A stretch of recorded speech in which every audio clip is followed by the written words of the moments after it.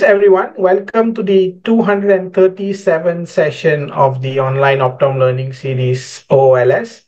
And we are delighted to have with us back again Dr. Shirley Loh. Dr. Shirley is doing the third session for us in the series of explaining about maintaining lifelong learning in terms of vision and applying the holistic eye care approach. A bit of background of Dr. Shirley. Dr. Shirley is a clinical optometrist who holds the undergraduate as well as postgraduate qualification from the University of Melbourne. She has over 2 decades of diverse experience in retail practices, in public health oriented practices, NGOs, corporate optometry, and she has provided a lot of vision care going into mission trips to the underprivileged and the indigenous population.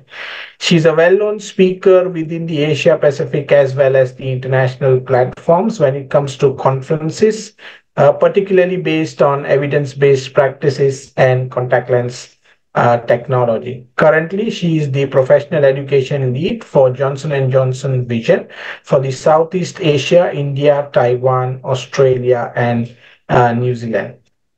She also has served on the optometry associations for the Australian Optometric Association and also the Singapore Optometric Association Council. So with all that experience, welcome back to our platform, Dr. Shirley, and let me just leave the screen time to you, please. Fantastic. Thanks, Farouk. And thank you, ladies and gentlemen, for joining me in this hour once again. And also thank you to OOLS for this opportunity to share about lifelong vision with holistic eye care. It's something, as I've mentioned, I'm very passionate about, and this is the third part of that installment. So have some interesting facts and learning for all of us today. And I would just like to start off with a recap of what we have. And if you haven't participated in the previous webinars, perhaps you can have a chance to look at the recordings of those as well, because we covered the whole concept of holistic eye care, which looks simple, but is a lot deeper, obviously, once you go into the details. And we shared about this very simplistic concept of looking good, seeing good, and feeling good, which is, of course, the basis of our eye care as experts. And we started to broach upon the fact that beyond just looking good, seeing good, and feeling good, we should be aiming to look our best, see our best, and feel our best when it comes to our eye health, that we shouldn't compromise at all. We should really take the plunge and learn what we can to optimize ourselves. So with that, I would just like to focus on the one thing today, which is looking our best. And as I'm researching this topic, actually, I find that it can be broken down into 3 main areas, which is ocular, extraocular, and behavioral. So when we look our best, it is a combination of these 3 things that comes together and makes it come to life. So obviously, ocular is within the eyeball, the ocular domain. Extraocular, the tissues around it, etc., the muscles, the skin, the fascia, the orbital septum. And behavioral, well, that's a very interesting topic. And I guess it's the way our eyes behave, the functionality, which has a certain aspect of looking our best as well. And I'm sure you'll see our eyes from a different perspective when we cover that this evening. So let me push ahead. Of course, when it comes to ocular physiology and appearance, it's really good to really deep dive again and think about all of the structures, internally, externally, that make up that whole domain of the eye and functioning as best as it can. And we have to recall that beyond the actual orbit, we have the surrounding glands, the surrounding tissues, and these things have to work in unison. It's like a symphony that has to be created and functioning at its best and optimal. So starting off with the looking good ocular factors. So as I mentioned, we'll break up this talk into those 3 components. So when we're thinking about the eyeball itself, I think it's really important. Obviously, looking good is part of having a very good ocular surface and maintaining that in order to have the functionality of the eyes. Once we know that the tears are not functioning as well as they should, we do get the outward effects of then, the irritated eyes, which then leads to redness. And as we mentioned in the previous webinars, the look good, see good, feel good triangle is actually all related, right? They're all among each other. And I would say that looking good is definitely not last place just because it's an appearance type of thing, right? It's not just cosmetics. It actually does blend into the function of the eyes. And of course, when reviewing the tear film itself, fortunately, we do have a lot of great technology these days where we can look at the tear film in more exciting and different ways than we ever have before. But unfortunately, dry eye is just becoming so prevalent among, Asian populations especially. So for some reason, Asian eyes do have a lower tear breakup time than Caucasian eyes. And one aspect I'm going to focus on today is the meibomian glands, just because it is something that we're seeing issues with, that we know that is a problem among certain populations. And once that meibomian gland dysfunction starts to occur, it can be a bit of a one-way street. People get drop out of meibomian glands, and it then causes a cascade of issues. Of course, without that lipid layer, which is what the meibome is responsible for, is going to help reduce that evaporation. So if we don't have that, we'll have excess evaporation and the dry eye cycle begins. So as a recap from last talk, there is a dry eye cycle.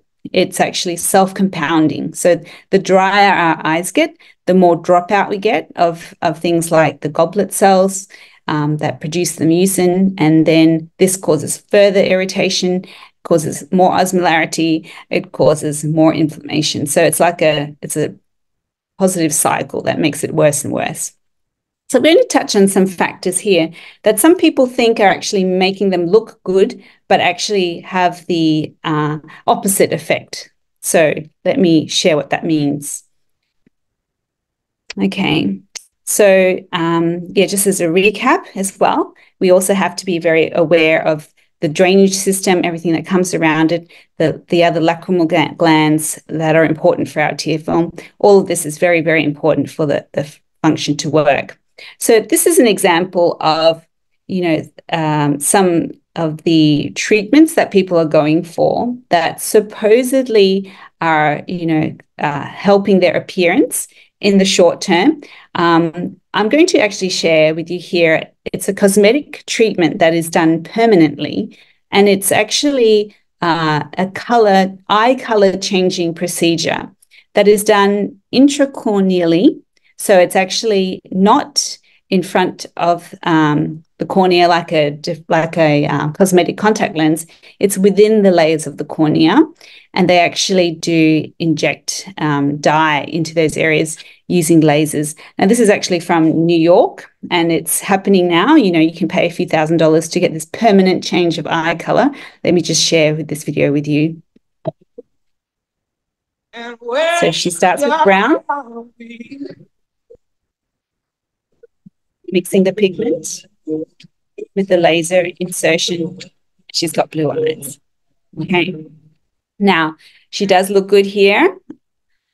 Will she look good in 5 years and 10 years? What will that do, to the structure of the cornea? Will it affect, things like, the surface of the eye, the goblet cells?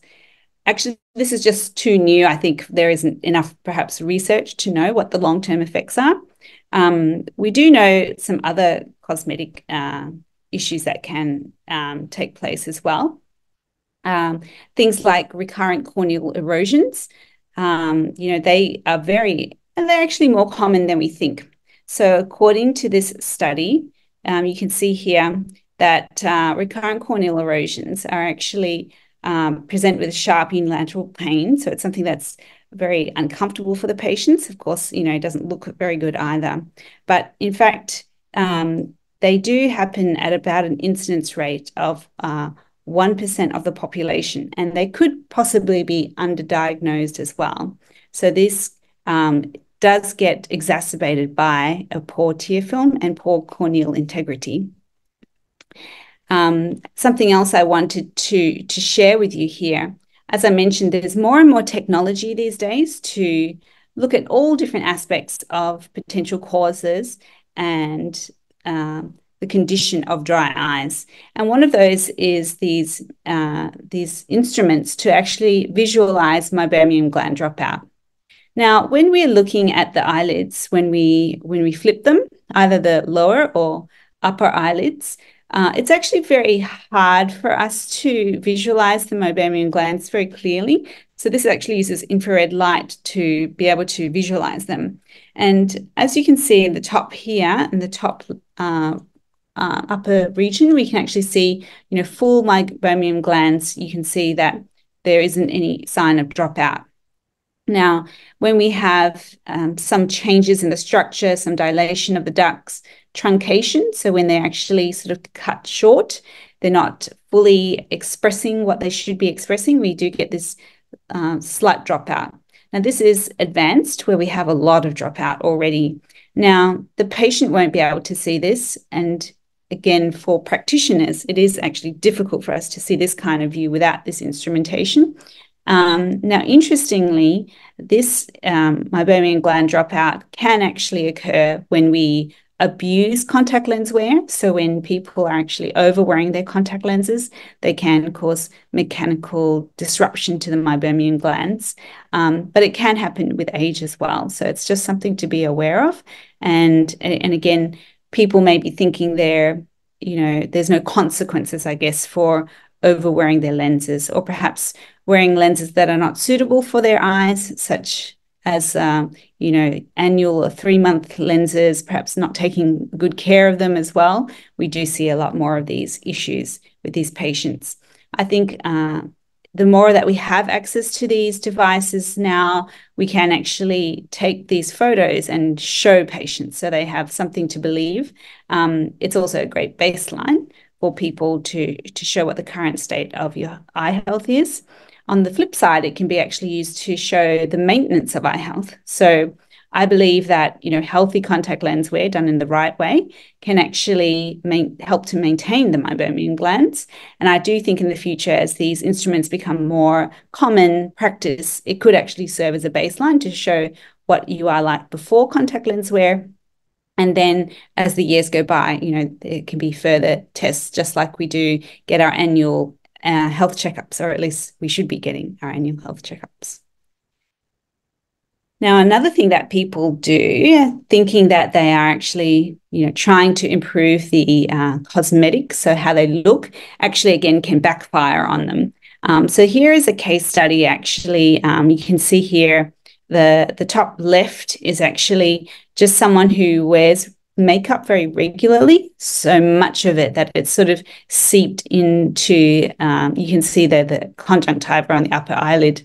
On the right is a example, another case study. I'm not sure if you have ever seen adverts for tattooing, so permanent eyeliner done at the edge of the eyelashes.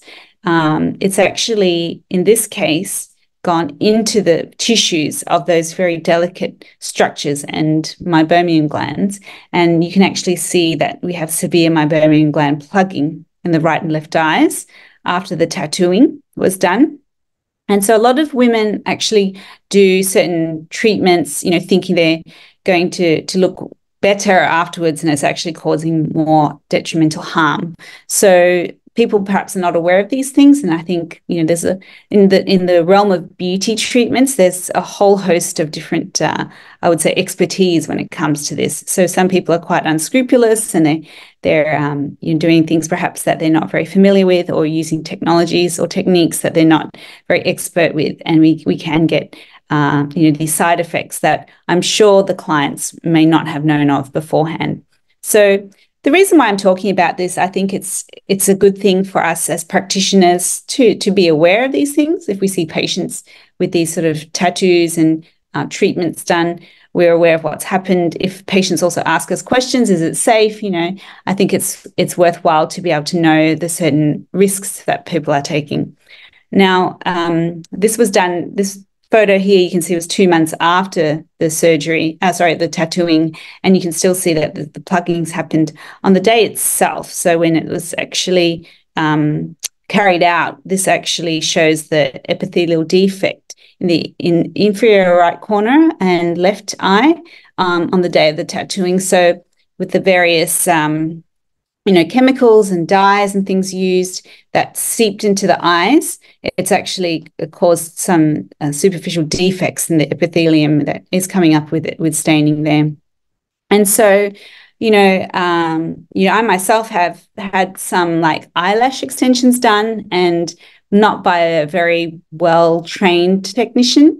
And unfortunately, you're a bit helpless when you're doing these treatments sometimes. And, by the time they get started, you're already lying down and taped, they tape your eyelashes up, and, they start using chemicals and glue and things like that. And, I've had experience where it was, very painful. But they were just telling you, oh, it's normal, this is what it feels like. So it's quite a risk, I guess, that people may be taking and not be fully aware, because I think it's just some sort of very normal beauty treatment in the sake of looking good. So I'm going to share what I think is a non-invasive eyelash technique that I have discovered myself.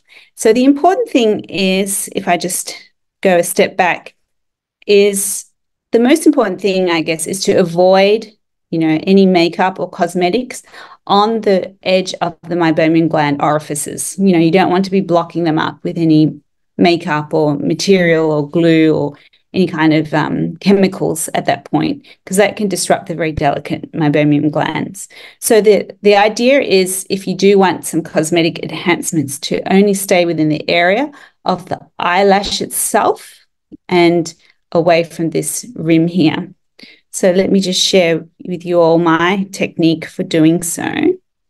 Oh yes, this, by the way, is an example of quite excessive makeup, but it's not uncommon, and there's a lot of, I would say, influencers who are teaching young women and women how to put makeup on using techniques where they do use a lot of kohl and eyeliners and putting it right near what they call the waterline. That's the layman term, I guess, for the edges of the meibomian glands there. So in my technique, I'm just going to share over a couple of minutes that this is what I just did yesterday, actually.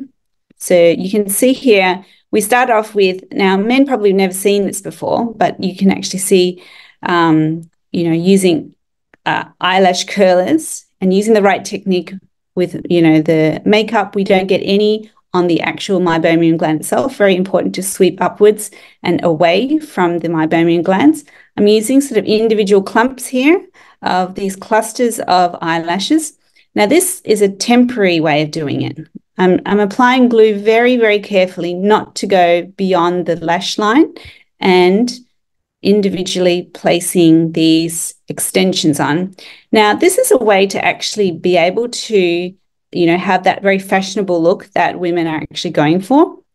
And I think, especially if they're wearing contact lenses as well, because a lot of women actually contact lenses and eyelash extensions at the same time. If you're blocking the meibomian glands, you're going to dry the eye out, and you're not going to have a good contact lens wearing experience. And you can see here, sort of cluster by cluster, I'm just going across and making sure that I never go beyond that line. It's always actually on the edge of the where the eyelashes emerge, and nothing below that. So again, this is the glue that goes on the eyelash line there, and you can see I'm very, very careful to place it above by pulling upwards, and you can see how I can pull the eyelash. There are sort of eyelash removing liquids that you can use to take away the adhesive. So of course, accidentally getting this in your eye is actually quite uncomfortable as well, but it's but if you can do it yourself, or you have someone to be able to do it in a very careful way, you're going to be able to get the look that women are looking for without having dry eyes. So this is something I have been recommending to more and more people. Of course, it takes a certain amount of, I would say, practice to get it right, but it's actually better in the long term. So it's not as destructive. So the other main ways that you'll see it's almost more common than not than in some populations of women now that they do have these extensions in. It's actually a more sort of permanent, a sort of semi-permanent, I would say, where they bond the individual eyelashes to your individual eyelashes. And this actually causes potentially some disruption to the eyelash follicle itself. So it can be sort of heavy on each lash, and they're usually not removed as often as they should be. So it was only after some time that I realized that these sort of semi-permanent eyelashes should actually be, I would say, removed and replaced, more often than most people have time for. So you're supposed to go back in. And the reason for that is, as your eyelash naturally grows outwards, if the artificial lash was glued close to the root, it would start to shift away from the root as the eyelash grows further out, which means that the weight of the artificial lash is actually pulling on the follicle, and it can actually cause like a longer term damage to the eyelashes. So you end up with less eyelashes or poorer quality eyelashes than you did to begin with. It can actually damage them. So this is a way to not damage it. You can remove it, every day, or it can last about a couple of days before they naturally come off, or you do use a solvent, which is very gentle. Okay, so these are advice we can give out as young ladies, and especially those who are wearing contact lenses. Okay, so I'm going back to this recurrent corneal erosions, and as I mentioned, these can occur, just with a bit of incidental damage. So doing these beauty routines, potentially there is a risk for accidentally, scraping or, harming your eye surface. So again, being extra careful to do it is super important, and having the practice and actually, the good mirror, good lighting while we do all these things is very important. But if we accidentally do, scrape a mascara wand or something along the eye surface, we can get the effects of recurrent corneal erosions. And as we know, it's actually, it's when there is damage to the surface at the epithelial level, where it never has time to fully recover, and it actually takes off the surface layer, especially after sleeping overnight, and our eyelid itself will dislodge the cornea the corneal epithelium, in a very disruptive and painful way. So this is not what we want in terms of our patients. So in this study, it was actually found in a UK hospital that the prevalence is actually 0.96%, so about 1% here. That shows that it's not an uncommon thing, but identifying it can be challenging, and minor cases heal, and this is the problem. They often sort of heal overnight or heal during the day. So by the time they get checked out, it might not be there, but there is highly likely that there's a lot of these recurrent corneal erosions happening that are underdiagnosed and underreported. So this is something that we should be aware of as eye care practitioners, which could explain why some patients actually do feel more comfortable with contact lenses sometimes, because it acts as a bandage contact lens. So I wanted to point out here as well on this whole concept of looking good when people are trying to look good with ocular lenses, such as beauty lenses. Sometimes as well, they're doing themselves a disservice by using lenses that are actually not healthy for the eyes. And you can see here, these are images of some cosmetic lenses which have been shown to have pigment on the surface. And these were just taken with a digital microscope that can be, bought, online these days. They can be observed, and you can actually see the raised pigment on these surfaces. So you can imagine every time the lid runs over these edges of these ridge, it's going to be disruptive to the tissues of the conjunctiva, and it's going to be very painful after a while, causing irritation. And I've actually got another example here. And something else to consider is not just in terms of the health, but again, we're still talking about what the eyes look like.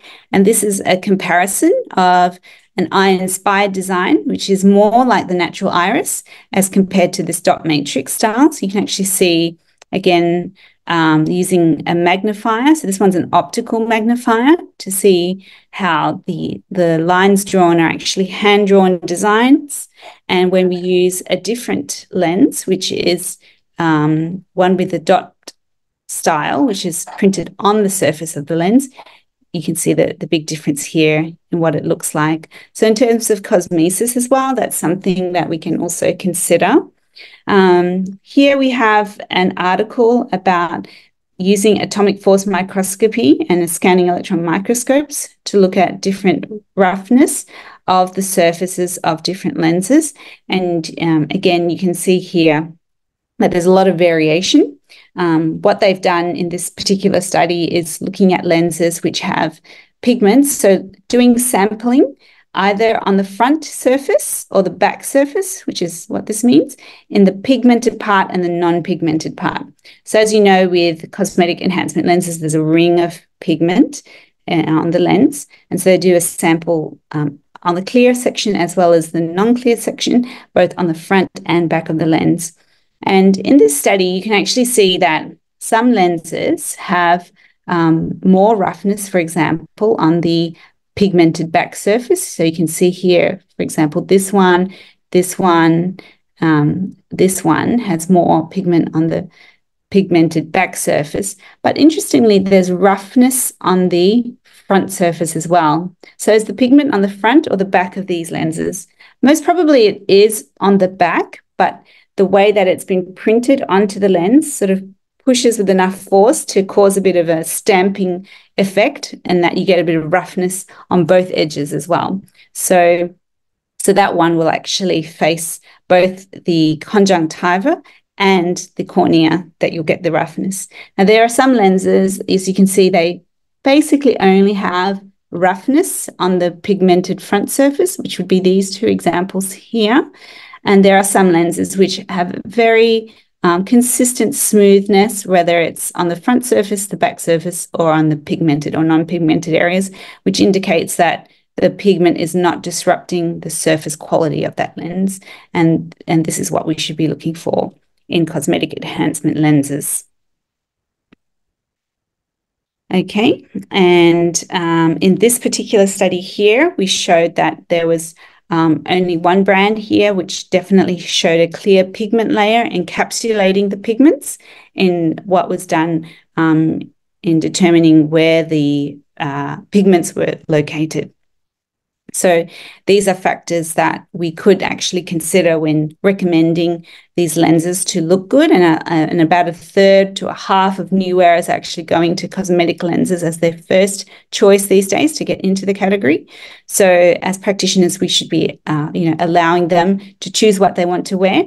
Now, in this particular study, they actually did look at the cross layer at 0.4 micrometers and 2.4 micrometers. So very, very small amount to see, is there pigment at this depth of the lens? And, is there a clear layer at this point in the lens? And definitely there's no issues right there. So moving on. Because that study showed that there was, in other contact lenses that don't have that clear layer at the 2.4 micron level, the tear film will not be thick enough to cushion the impact of that surface pigment. So just as a reminder here, there's a diagram. You can see that, for example, if there was definitely pigment disruptions at the level of 2.4 microns, the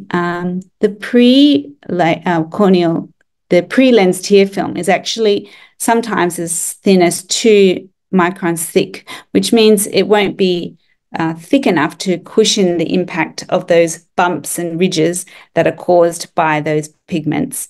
So just to try and illustrate here, if the lens is moving on the eye surface, it's going to, actually go beyond the tear film itself and disrupt the tissues. In this case, it would be the cornea, the conjunctival tissues. Another thing to point out is in these cosmetic lenses that what's the effect of them beyond just the roughness. There's actually a greater chance of them to pick up bacteria. So you can imagine if there's going to be rough surfaces on a cosmetic lens, there's going to be nice housing for potential bugs to stick onto. So in this particular study done by Professor Pauline Cho in Hong Kong, she actually did two parts of the study. So one was to check if the lenses had pigment on the surface by first doing a rub-off test. Now, only a couple of the lenses did not rub off easily. And so this particular test is a little bit hard to recreate outside the laboratory because it depends on how hard you rub and, what solution you're using and things like that. So I would suggest, it can be a bit misleading if you're doing it yourself. If you rub a lens and you don't see pigment come off, we can't assume that there's no surface pigment. But in her study, they tried to standardize it as much as possible. And the second part of the test was to then look at the lenses which had what she determined as surface pigment because it rubbed off, and those that did not, to see how much bacteria would adhere. So they actually took a number of sample lenses and inoculated them with Pseudomonas aeruginosa, which, as you all know, is one of the more common bacteria that causes some of the severe corneal disruptions. And you can actually see, significant amount more adhesion. You can see this is colony forming units per lens. And there were 5 lenses per different brand here. And you can see actually we can have, up to 10, even, about 30 times more colony forming units than those that did not have the surface pigment. So it's a lot easier for these bacteria to stick to the pigmented surface lenses. And yes, I think this is something to be aware of because each colony forming unit, what that means is it's a single bacterium that took hold, that took place on the lens and started to replicate and form a little colony. So on an individual lens, they actually counted these. And this would be equivalent to, an infection starting up on the eyes as well. So, this is something that we should think about when it comes to prescribing beauty contact lenses, also the design of the lenses for something to be more like nature. You can actually see in the Caucasian eye, we actually have a lot of texture and changes, and this is thought to be more interesting, perhaps more interesting visually than the flatter, sort of less detailed brown iris of most Asian eyes. So it's something that we can add a bit more interest to, something that we can look for as well. Now, the reason why looking good with beauty lenses actually works is the contrast that it creates. And part of that is because it's linked to our feeling of youth. So when we're younger, there is greater contrast between the iris color and the sclera. And as we get older, unfortunately, our sclera tends to be sort of less pristine white as it once did. And so we get less contrast. And that's one of the reasons why it is impacting and improving the visual appearance of the eyes. You can see it's quite a universal concept to have greater contrast. You can see these are the same lips with more contrast, and that's considered more beautiful.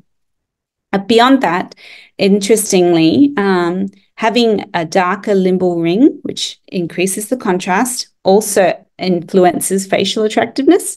So there was one study where there were a number of different faces that were shown to a group of 40 observers, both male and female.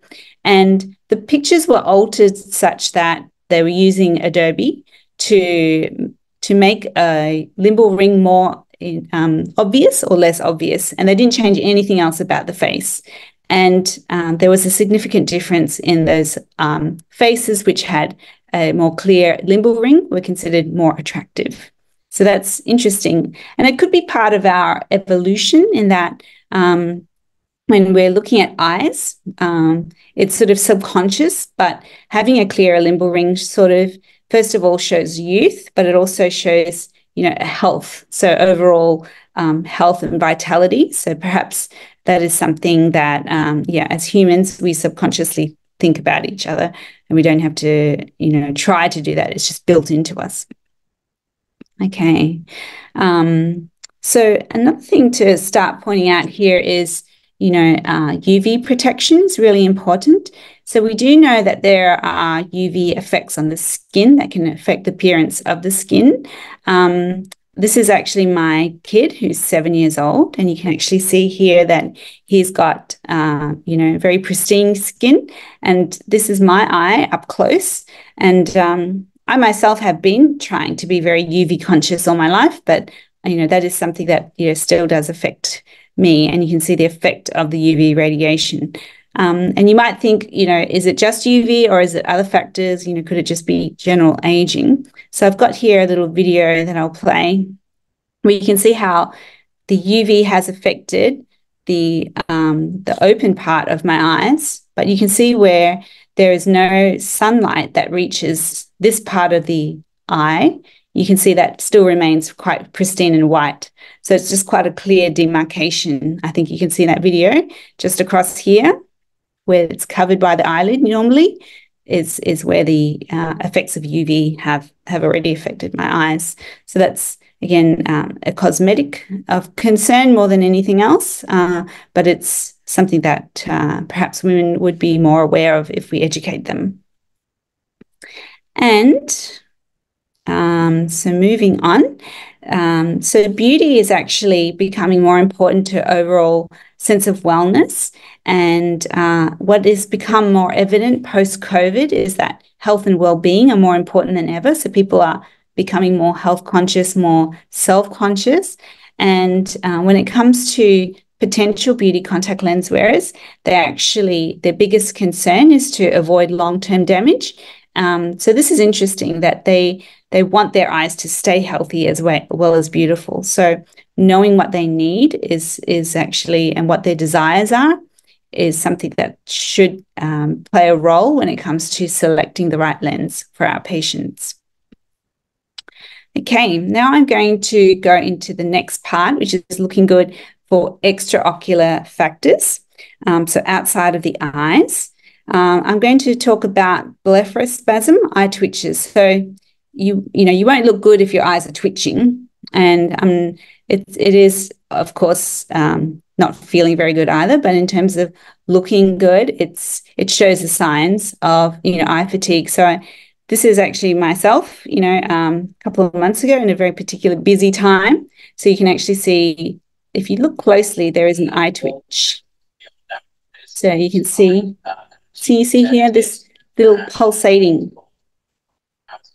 a little twitching. Now it's very, very subtle, and it looks kind of like it's vibrating almost, which doesn't sort of look too obvious, but it doesn't feel great either. So let me just show that again. Looking at, can you see here? It's almost like a little heartbeat within the eye. And of course, this is not voluntary at all. And, can be quite disconcerting when it starts. So, things that can cause that. So at the time, I would have to say this was the issue, not getting enough sleep. It wasn't excessive alcohol and caffeine, because I don't really have much of those at all. So eye fatigue and binocular vision problems can contribute to eye twitches or blepharospasm. Imbalance of electrolytes, vitamin B12, vitamin D, or magnesium can also cause that. Dry, irritated eyes and drug interactions can all result in eye twitches. And so these are things we can counsel patients about. Another thing I recommend is just having, a cooling eye patch. So these are, for example, gel eye pads you can place in the freezer and keep them there. So you can actually place them over your eyes and suggest that, patients do the same thing as well. And that actually helps reduce the irritation and can calm down, an eye twitch if it's starting. But of course, the root cause is more important to address as well. Is the patient getting enough sleep? Are they overdoing the caffeine? And things like that. So just something to be aware of. Okay, and okay. Now I'm going to continue talking about eyelids. And it was interesting in my research. I actually found that the first eyelid surgeries were recorded in the 10th century. So early Islamic hospitals were actually doing these eye surgeries for ptosis. You can see here back in the 10th century. So these particular Arabian surgeons described the significance of excess skin folds in impairing eyesight, and they excised the skin to improve vision. Now, they didn't have anesthesia back then, so I guess it was done only when it had to be done, really, when people were having their vision affected.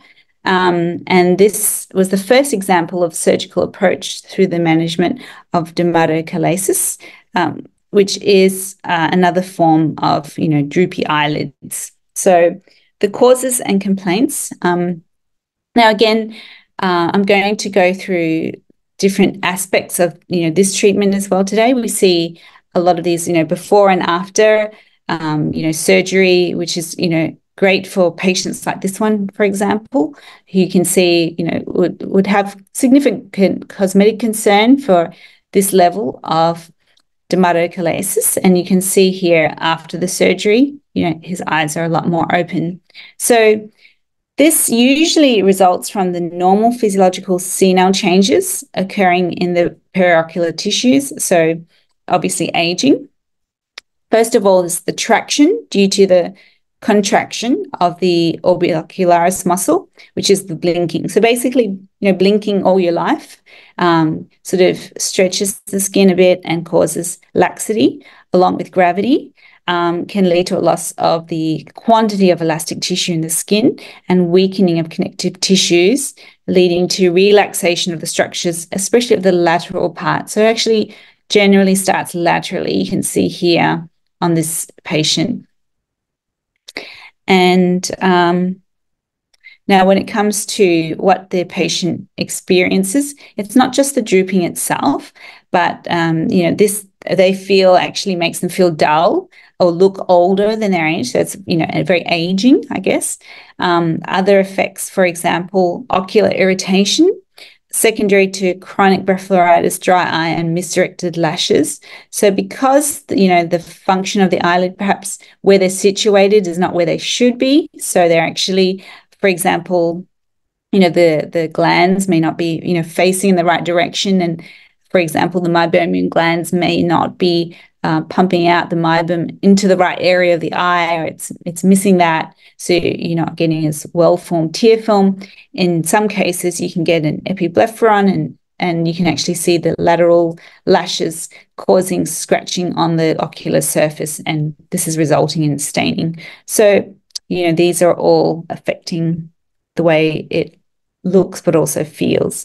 So as I mentioned, you often get the lateral lash ptosis, and in fact you can get obstruction of peripheral temporal visual field or reduction in the quality of vision eventually, which some patients will want to fix. Now, I just wanted to point out an interesting example here, that it's not just the elderly that can get this occurring. It's actually younger patients as well. So visual obstruction. This was actually you can see a 36-year-old. You can see here, age 36. But there is significant reduction here in the amount of visual ability in the upper hemispheres. So, by the way, this patient didn't necessarily look that obvious when it comes to the eyelid overlap. The person look like a fairly typical 36-year-old. And so some people may think that it's purely a cosmetic kind of procedure and people are, getting it just to look better. But in fact, it doesn't have to be that obvious a sort of ptosis for it to cause visual obstruction. And the only way to really test that, obviously, is through a proper visual field test to determine if it is affecting the vision. In this case, it was. And post-surgery, you can see here, now there is a clear visual pathway post-surgery. And of course, you can see a bit of, this is more like an artifact, actually, where the nasal structures are. So to be aware, though, that it's quite a complicated process in terms of the blepharoplasty procedure that people go for. So either to look good or to make sure they have good vision. Now, it starts off here by having a very good understanding of the eye anatomy, especially the eyelid. So interestingly, the eyelid skin is the thinnest in the body and has no subcutaneous fat layer. And it's very, very thin at under 1 millimeters. The pre-tarsal tissues are firmly attached to the underlying tissues, so it is difficult to operate. On the contrary, the preseptal tissues are loosely attached, which leads to the space for fluid accumulation. So that's why you can get that sort of puffy look as you get older as well on those upper eyelids.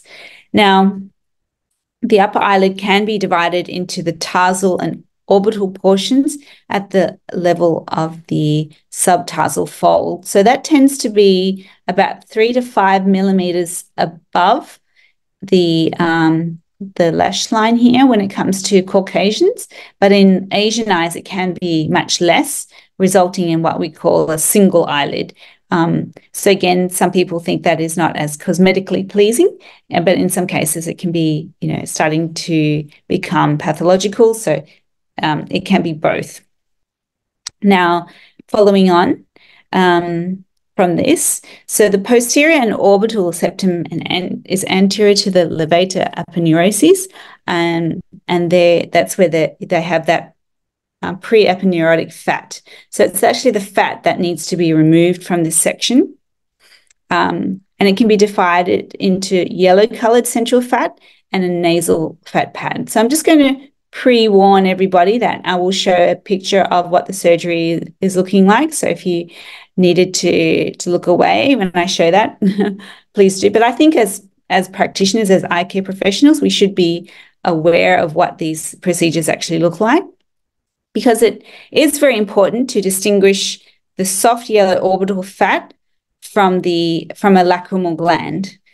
And the gland actually looks very similar in shape. Now, of course, you don't want to remove the lacrimal gland itself, but the gland has a firm texture and is a pinkish grey colour. So that's sort of how one can determine if it's different or not. So I'm going to share the picture now, and you can see this is what the surgery would consist of, right? In terms of removing the fat pad and not removing the lacrimal gland, which is very important. But as you may recall in our earlier slides, the lacrimal gland kind of looks similar to this, right? So, very important not to mix those up. So what about, eye bags underneath the eyes, right? This is another cosmetic concern for people. What causes eye bags? So sort of similar to the eye twitches or blepharospasm, and not getting enough sleep, again, is a big culprit. Too much salt in the diet causing fluid retention, congestion due to allergies, smoking, and medical conditions such as renal disease and thyroid eye disease.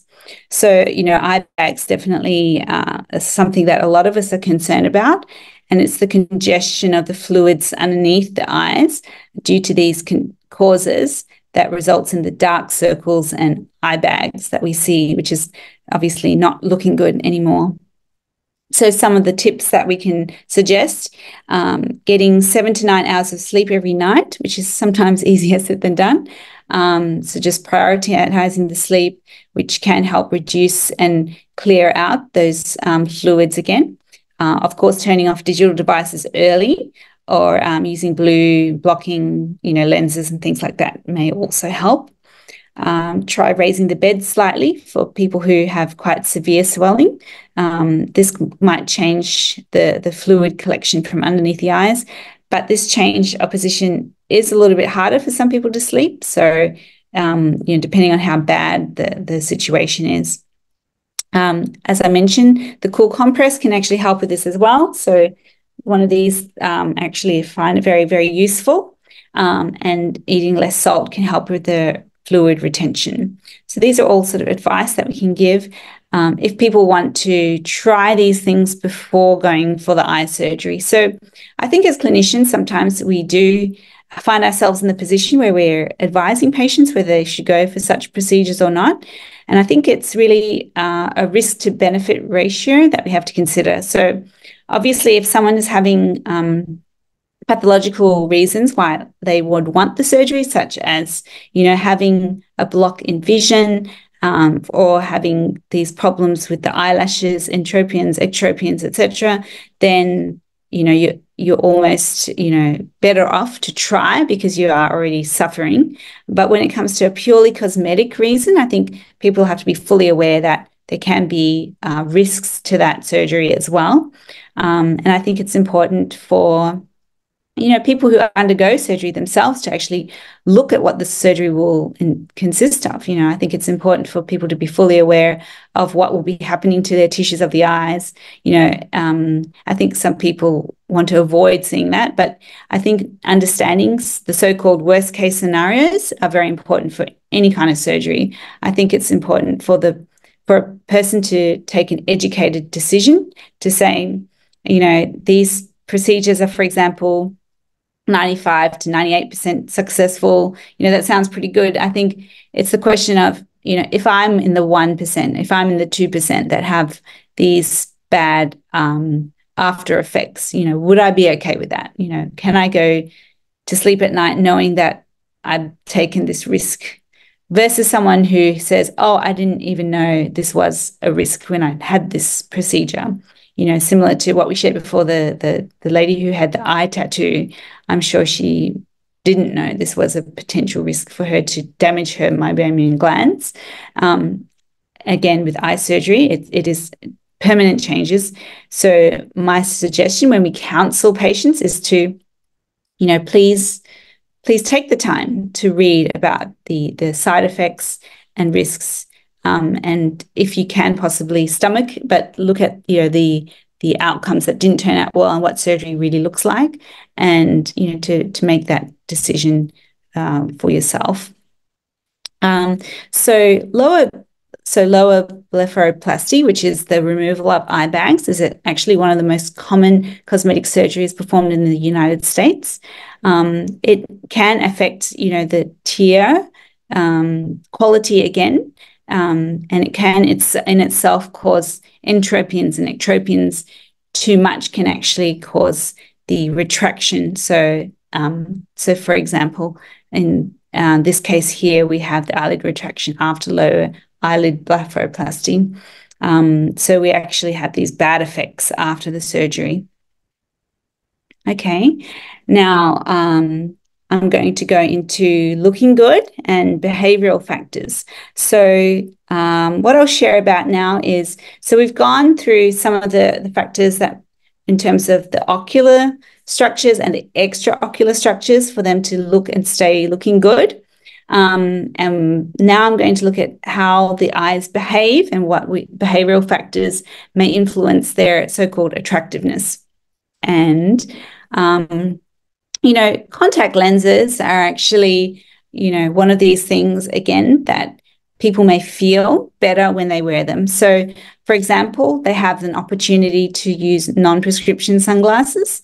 They are better for sports, and the more sports that people feel confident in doing can have other effects, in terms of cardiovascular health and the aspects that we covered in last webinar, where it was good. Cardiovascular health was good for overall health and as well as our vascular health in our eyes, which can help with, conditions like glaucoma, and more natural vision and having a better field of vision. Patients generally feel they look better. I think your know someone who always sort of takes their glasses off when they take a photo or a selfie. You know, they're just like, oh, hang on, you know, take my glasses off. You know, some people feel better like that. And of course, they're not affected by rain and do not fog up. And there's some, you know, these factors to consider in terms of our lifestyle as well. And, you know, at this juncture, I just like to ask a question, because another effect of confidence is when we start to need multifocal lenses. So maybe I could just have some answers in the chat as well. I'll get your opinion on what's the most common emotion that people feel when they're told they have presbyopia. So just like to get any feedback here. You want to share what you feel? Is it fear, sadness? I see someone writing denial. Yes, denial again. C, lack of confidence. Yeah. Okay. E, denial as well. Yeah. No, thank you for that feedback. Thank you. Okay. So I've asked this for a number of different audiences, and denial is the one that comes up the most often. And from our so-called case reports and consumer surveys, this is often it as well. So definitely it is a time when we should be letting our patients know of all of their options when it comes to vision correction. Some of them just don't know that there are solutions for them that can really suit their lifestyle. And sometimes we have to be a bit flexible when it comes to, you know, prescribing certain vision correction for certain activities that they're doing that can suit most of their daily lifestyle. And what I wanted to share here was it is sometimes an easy way out to give monovision to multifocal wearers instead of, you know, going through a multifocal contact lens, because it's sort of an easier way and a low-cost way. But the thing is, there are some downsides to that. So there will be reduced stereopsis with the monovision, and reduced binocular contrast sensitivity function with monovision. And there's also less longevity. So in terms of being able to keep having a greater disparity as the ad goes up, you know, you're going to have a greater disparity between the eyes, and you'll sort of hit a plateau where you can't really help the patient anymore. It will start to become too dispersed. So having a multifocal contact lens is actually a longer term solution, in that if someone wants to continue wearing their lenses, they can, you know, slowly work their way up from a low to mid to high ad, which most, you know, multifocals do come in, multifocal glasses. And again, it gives flexibility for our patients. You know, they can wear multifocal glasses sometimes, they can wear multifocal contact lenses for other activities that they want to feel better in and look better in. So we do have to consider it may reduce the multifocal contact lens success rate and lead to dropout if we have just the monovision. Eventually they will drop out. It's important at this stage for them to set the right expectations. So describing how a multifocal contact lens could help with specific benefits, you know, things that they want to do. I have a friend who, for example, did wear monovision for some time, and then he realized that he loves to play tennis, but he couldn't quite contact the ball. He was keep missing his shots because he lost that stereopsis, you know, and this is why currently we're trying him out on a multifocal. And then, you know, just pointing out, you know, or asking our patients if there are other times where they don't want to wear their glasses or want to have greater flexibility in the activities that they're doing.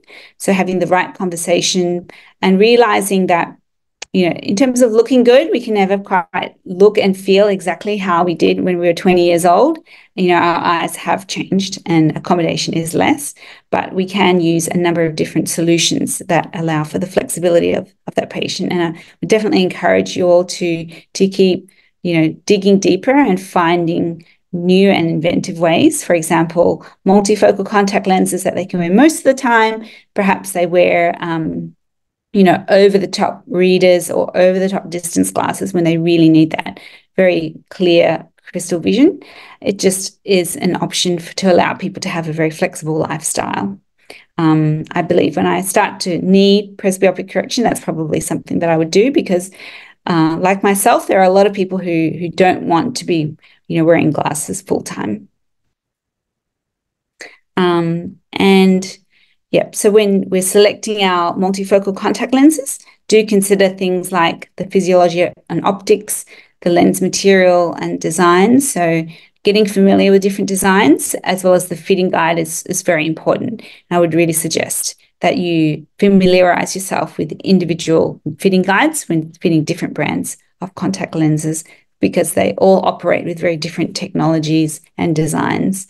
And there is no one size fits all. And going by, I would say, your own feeling, your own gut feeling when prescribing these does not result in the biggest success rate. If you want a bigger success rate, less chair time, greater returns and more satisfied patients, you really consider using the fit guide and getting the correct feedback. So the last part of the behavioral is actually, I'm going to talk about eye contact. So eye contact is also a big part of looking good. It's about how much we can give to others. And as we know, we just get that sense of, closeness, building rapport with people who are giving us eye contact. I think the more, confident we feel about ourselves, the more willing we are to do that. So let me just share this study, which actually asked that question in a scientific way, because we kind of know it in a very subconscious way. But in this particular study, we see here that they presented a number of faces, both attractive and unattractive, and smiling or neutral, but in terms of using different directions of gaze. And there was a bunch of participants to judge the so-called attractiveness of the faces. And it was actually found that attractive faces are appealing. And in fact, it was similar amount to, so having the right gaze of eye contact was similar to having an attractive face as well. So the same amount of attractiveness was given to this factor of position of eye gaze, which is interesting. And there was another study here showing there was like a speed dating experiment where, again, they actually tracked the eye movements of potential partners as they did a speed dating exercise. And the question was, if they were willing or wanting to go on a second date with this person. So it's interesting to point out here. It was a 5-minute conversation that they had, and their eye movements were tracked. So it was found that there was that mutual eye contact is an important part of choosing a potential mate, and subjects were more likely to choose those dating partners with whom they shared more eye contact with. So there's actually strong evidence points towards eye contact as a driving force behind signaling interest. And what did that actually mean in results? There was actually 3 times more attractive if there was more eye contact. So on average, subjects, like I mentioned, indicated if they would like to meet that potential partner a second time. So they did a regression analysis and found that with each additional minute of mutual eye contact, there was up to a 3-fold chances for that selection again. And in this case, it was, again, similar to perceived attractiveness. You can actually see here in this table below, you can see this is sort of the grades 1, 2, 3, and 4 of perceived attractiveness. And the partner's eye duration was actually the highest here at 0.87. This is in terms of the correlation. So it's the highest correlation here. Interestingly, you're looking at someone else did not predict their mate choice. So if you're just staring at someone, it doesn't matter if you're looking at them. So perhaps people were looking at, a feature or looking at the shape of their face or features, but that didn't necessarily result in more attractiveness to that person. It's not about how much you're looking at someone. It's how much you perceive them as looking at you. So how much mutual eye contact there is the deciding factor. So again, this could, again, show a subconscious understanding of the person being very confident about themselves. And of course, I feel like we can have, greater eye contact and connection when we don't have a frame in the way, and I think this is, again, a lot of people are known to feel more confident, with contact lenses. And so, this is potentially something we could consider.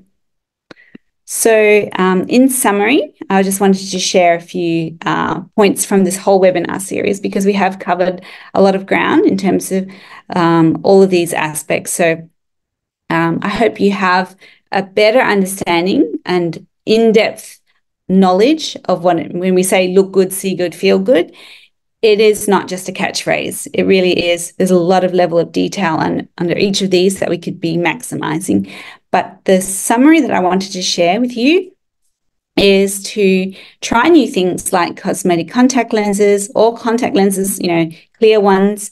Also, there are various cosmetics and treatments out there, but do so in an educated and safe way. And they can do wonders for your overall confidence and sense of well-being. So, as I mentioned myself, I do try these new techniques and things, and I think it helps me overall feel, better for work situations, better for social situations as well, and, feeling a sense of belonging, because I think there are certain standards, beauty standards that are expected of women these days, but something to feel good about yourself. Another thing is our understanding of ocular physiology and function is constantly evolving. So continue to educate yourself and your patients. So, things that we didn't think were sort of affecting each other before, we're seeing the links, across systemic systems, across ocular systems. So getting that deeper understanding is happening all the time. And finally, you can be the inspiration for your patients, live a healthy life yourself. I think we went through some of those in the previous webinar, and have no regrets about your eye and overall health for life.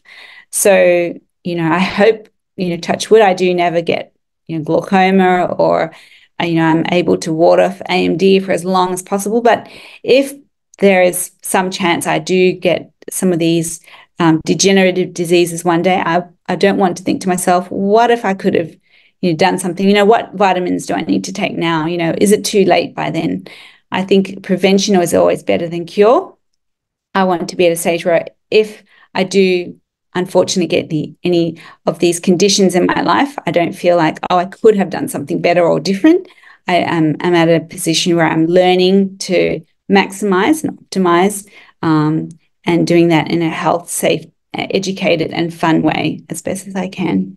So I hope this, again, brings a new perspective to taking care of your own eyes as well as your patient's eyes, and to delve into areas that are typically not usual for an eye care professional, to really sink our teeth into those, because if you don't, then your patients will have to find their own answers themselves, maybe by trial and error, and not get the best results, and maybe even getting permanent bad effects to their eyes. So with that, I just wanted to ask if there's any final questions as well from this series, and looking forward to your comments. Thank you so much, Dr. Shirley, for doing this series for us. I mean, you did cover a lot of important aspects, and I would say that most of it were something which we routinely see, and we routinely need to talk about this to our patients. So this is really engaging, and something which we can bring it and apply into practice tomorrow straight away. Yeah. Fantastic. Yes. Awesome. Great. There was one question which Dr. Shirley popped up when you started the conversation talking about meibomian glands and looking at the meibomian glands as well. So somebody wanted to know if you have any experience in using these newer autorefractometers with infrared cameras to image or to look at meibomian glands and things like that. So any thoughts on that? Yes, lately I have run a few dry eye workshops actually, and looked at various patients, and I would say it's an excellent tool to use, and a picture says 1,000 words, Yeah. and we can definitely see and grade the level of the meibomian glands, and it can give you some answers that perhaps you couldn't know otherwise, because sometimes patients are, complaining they have, dry eyes and this sort of thing, and we don't exactly know why. We can express, the meibomian gland to see if it comes out. It is a difficult procedure to do, and I think there's a lot of optometrists that are still not that comfortable with pushing and pressing on those meibomian glands. So being able to do that in a very I would say non-invasive way is great. It captures the picture, which we can keep in history. Beyond that, it's very quick actually, so you don't even have to avert the eyelid much, just enough to expose something like this. And, a lot of them are, within a second or two, and it does the analysis for you. So you don't literally have to count the meibomian glands. It will actually do the algorithm to calculate how much dropout there is. So if you do ever get a chance to check one out, you can. Hopefully over time, these machines will get cheaper as well. I know just talking to one of the suppliers here in Singapore that one of the local hospitals just purchased 10 machines, and they're all worth 30,000 Singapore dollars each. So you can imagine, the eye hospitals are getting into this too. So it must be something that is important. Yeah. We understand that the prevalence of dry eye also is increasing with all this. So I think we have to take a step forward. And you mentioned very rightly that picture speaks 1,000 words. So it's a very good tool for patients' education. Like you don't just talk, but you show them. I think that also plays an important role as well. Yeah. Sure. Yeah, for sure it does. There's one question which came in, and I think this was regarding the multifocal or the presbyope. So somebody would want to know your views on when you have a new presbyope in the chair, how would you kind of talk to them, and do you have any keywords or probably some key phrases which you would say and which you would avoid, when it comes to this presbyope? Yeah. Yeah. So we've had some conversations with some practitioners who are very successful with contact lenses and multifocal contacts, and they're very generous to provide their answers. They realize that denial is a big factor in this age group. So actually, they start to use the words like eye fatigue or digital eye strain. Like, do you feel some digital eye strain, especially at the end of the day? And then this opens up the conversation, and people are more willing to talk about it. And again, like I mentioned, starting as early as possible. So at the earliest, for example, you can put like a low-ad multifocal contact lens in the non-dominant eye to start with, just to help them, ease the fatigue. But with this version, they still get that good binocularity, and they, able to do all their functions, but it takes the edge off and makes them feel more comfortable when doing the majority of their visual tasks. So using these words, I think, can really help. And you can actually start even in late 30s to have these discussions with people, before it becomes a stigma, before they start struggling. Right. And I think you did also cover about personalized, treatment options and personalized view. So, talking to them in their own language, what we say is what problems do they have? And once they start throwing up those, and that becomes a conversation starter as well, right? Yeah. It's a conversation starter as well as a goalpost, right? So like my patient who can't, play tennis anymore. Like if we can get him to do that, that's what we're working on, and hopefully when he comes back from holidays, we can get him to do that. Great. So I think with that, we have discussed all the questions on the chat. Thank you so much once again, Dr. Shirley, for doing the series for us, in terms of the holistic vision care, and all the sessions are recorded. So we do have a session planned over the next weeks. We will be sharing more details. Until then, take care, be safe, and I hope to see you during the next session. Take care and bye. Thanks, Dr. Shirley. Yeah. Bye-bye. Bye.